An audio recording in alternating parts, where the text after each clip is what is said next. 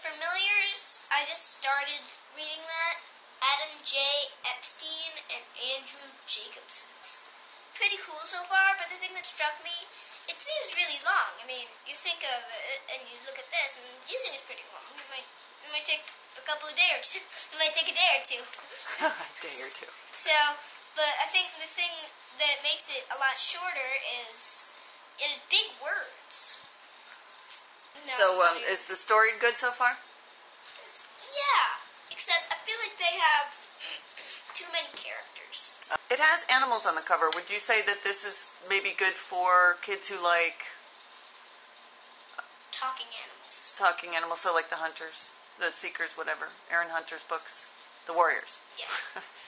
The noun, the plural noun with the cats. Yeah. Well, it definitely reminds me a lot of Dungeons and Dragons, which is a game, and because I actually myself played that, and I have a familiar. Oh, okay. You have a familiar. All right, Milo, you're next.